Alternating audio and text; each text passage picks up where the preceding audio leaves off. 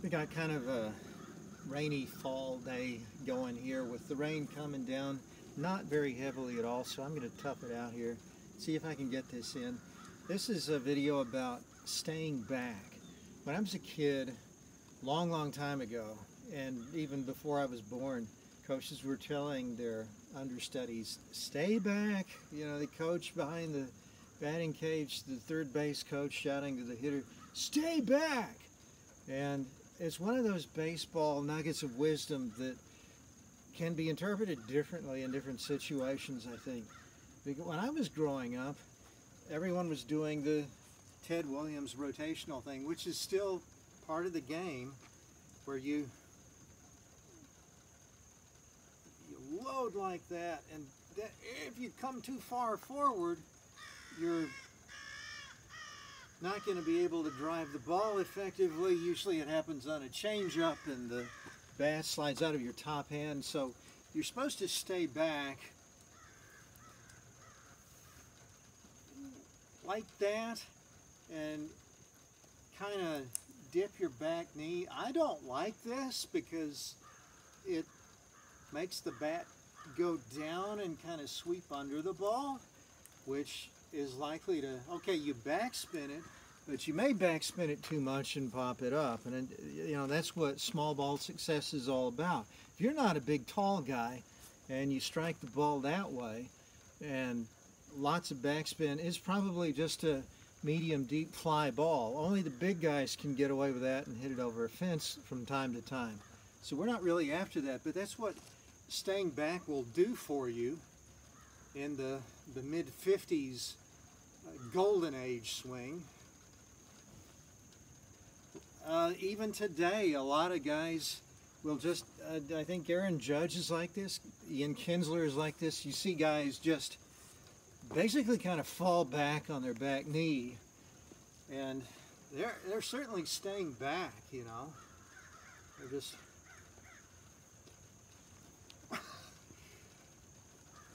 and they'll have their share of home runs because they are backspinning the ball. And the thing about that swing is that it's quick to the ball. It isn't necessarily accurate to the center of the ball, but there's not much you have to do with your lower body, is there? You just fall on that back knee. I wanted to talk about this subject specifically in the context of small ball success and are trying to revive the Deadball Era swing, because I've noticed that in my videos I do tend to come forward more than I wish I had. I think part of this is because I'm kind of doing the swing at 3/4 speed. Sometimes I'm really not loosened up that much. I don't mean to be, you know, falling on my face. When I do that old school swing with the pump of the bat head, I should be swinging more like that. And coming more upright. But a lot of times when I look at these videos, I'm ending up like that. Interesting thing though is that if you look at, can't find videos so easily of hitters even from the 30s, certainly from the teens in the Deadball Era, it's almost impossible. But if you look at still photographs of them, you can actually find them finishing their swing like that. They've come too far forward, but they've still they've made good contact. And so staying back is not necessarily something that they want to do. If you have to go forward in order to reach the ball and drive it, then who cares if you end up producing a finish that can be framed and hung in the Louvre, or if it looks kind of ugly. Hey, you just want to get the job done, right?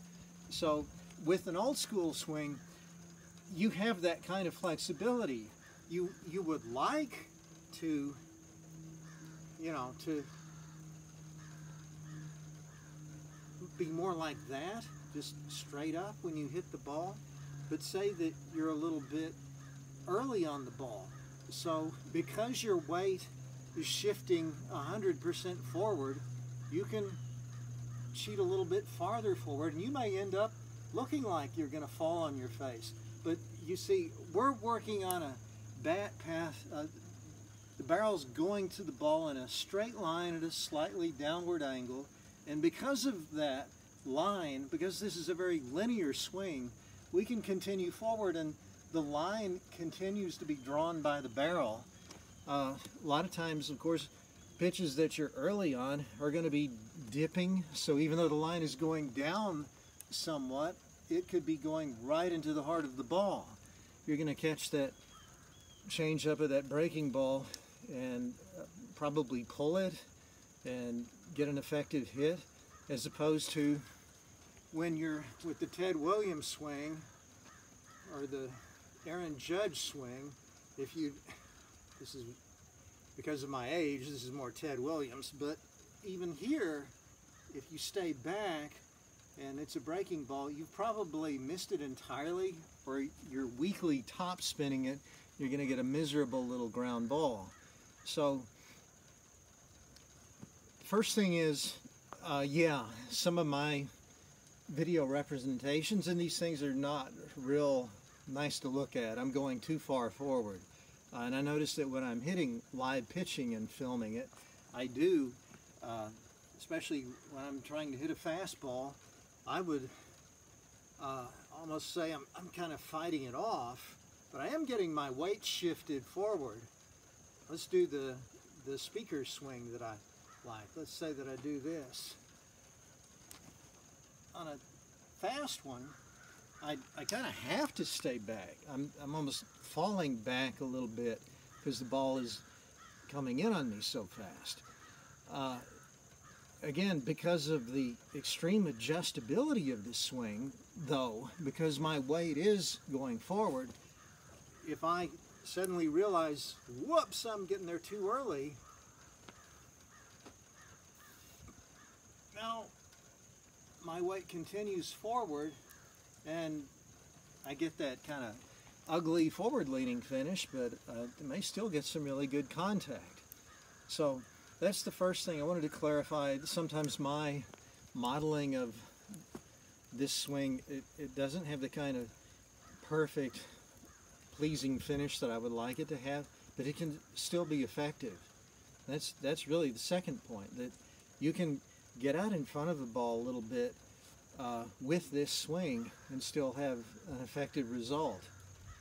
I don't think you can do that with the more typical mainstream swing. I think if you know, coaches also tell you to let the ball get deep, to let it travel, and sure, if you stay back, if you let it travel, and you also stay back, you could get it right here, and happy days. You got a good result. But that's a lot easier said than done, isn't it? How do you let it travel when you're geared up for a fastball, and then it's an off-speed pitch, and something in you is supposed to say, "Oh, it's an off-speed pitch. Let's let it travel." It doesn't. There's not enough time for your mind to have this conversation. The fact is that your barrel's going to start sweeping up, and you're going to top the ball. And again, and that's my second point, and I'll just finish by emphasizing that.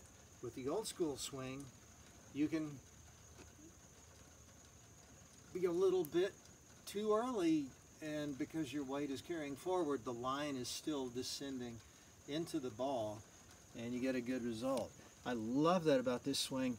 I mean, explain to me why these guys who lived 100 years ago were striking out once every 20 at-bats. What was his name? Sewell, Speaker had some incredible seasons too, where he struck out about 20 times in 600 at-bats. It's ridiculous. How did they do that? Well, it has to be in the swing, right? It was something they were doing. It's not because the pitchers were throwing that much slower. I mean, slower speeds actually often produces more misses.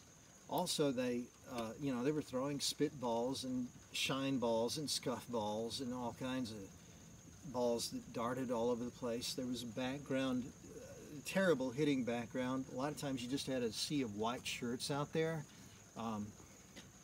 The reaction time that the hitter had to contact the pitch was really probably as narrow, as small a window as hitters who were hitting today off of Aroldis Chapman.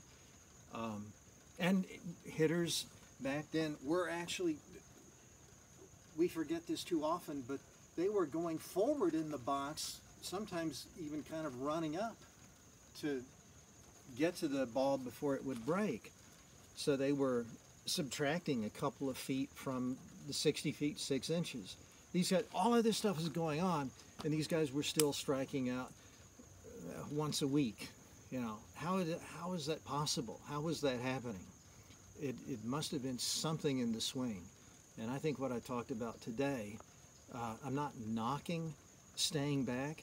It's good to stay back, but with this swing, if you get lured into going farther forward, you still have a good chance of a positive result.